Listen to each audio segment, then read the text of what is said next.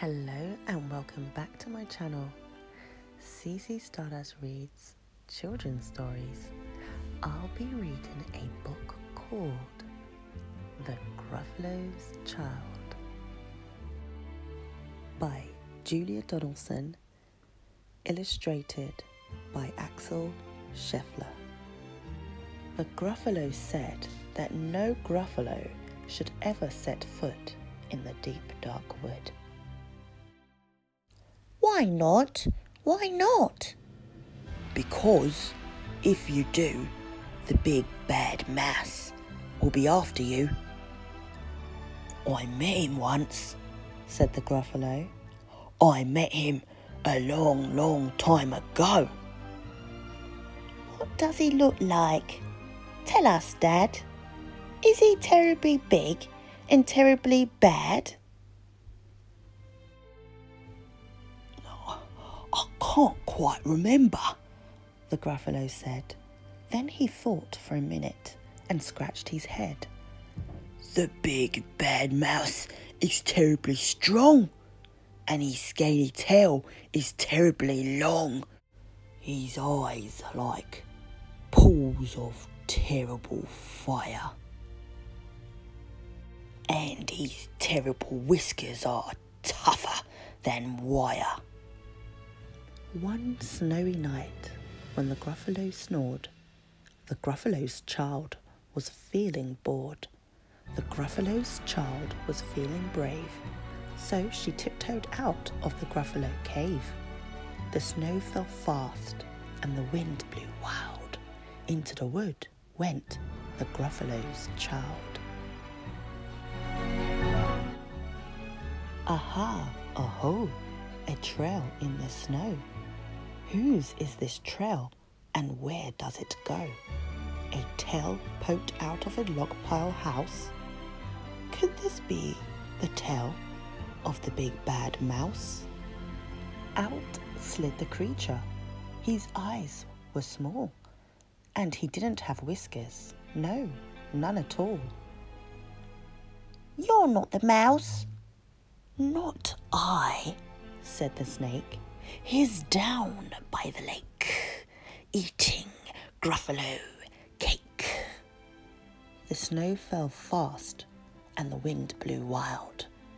I'm not scared, said the Gruffalo's child. Aha, aho, marks in the snow. Whose are these claw marks? Where do they go?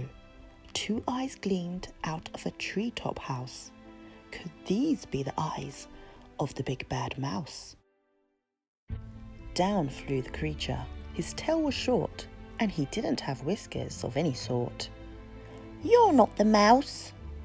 Too, not I, but he's somewhere nearby, eating Gruffalo pie. The snow fell fast, and the wind blew wild. I'm not scared, said the Gruffalo's child. Aha, aho, a track in the snow. Whose is this track, and where does it go? Whiskers at last, and in an underground house. Could this be the home of a big bad mouse? Out slunk the creature. His eyes weren't fiery. His tail wasn't scaly, his whiskers weren't wiry. You're not the mouse. Oh no, not me. He's under the tree, drinking Gruffalo tea. It's all a trick, said the Gruffalo's child, as she sat on a stump where the snow lay piled. I don't believe in the big bad mouse.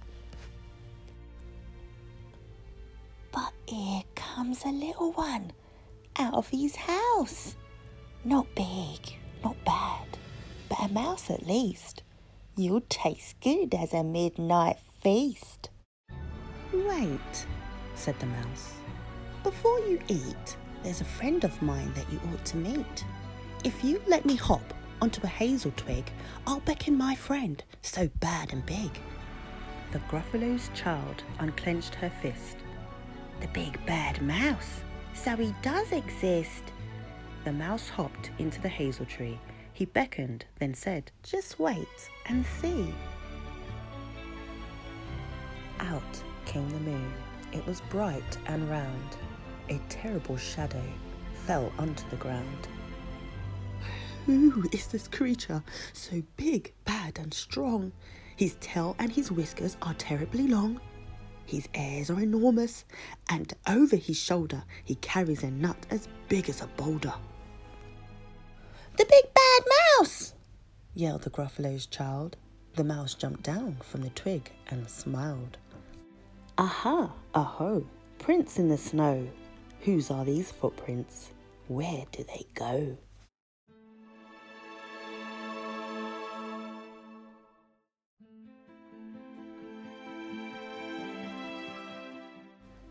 The footprints led to the Gruffalo cave, where the Gruffalo's child was a bit less brave.